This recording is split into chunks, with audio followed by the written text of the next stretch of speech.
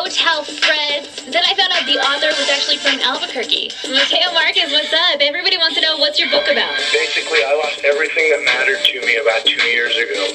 My job, my wife, my child, my house, my dogs, about $500,000 of my own money, and a lot of friends and family. And it's called The Phoenix of Hotel Fred's. You know, life's full of, poor endings to things and failure and adversity, and it's a very positive message of kind of how to rebuild your life and how to really use some of these things like, Facebook and iPhones and texting and email and all these glories of, of the digital era for something other than just, junk, but to really embrace relationships and use them to enrich your life. So tonight there's going to be an event at Imbibe? Tonight from 6 to 9 at Imbibe, and then tomorrow from 6 to 9 at Santa Fe Brewery, we are going to give a free signed paperback as well as a tour t-shirt to every single person that comes. And what's your Facebook page? The fan page is just Mateo Marquez, Mateo Marquez.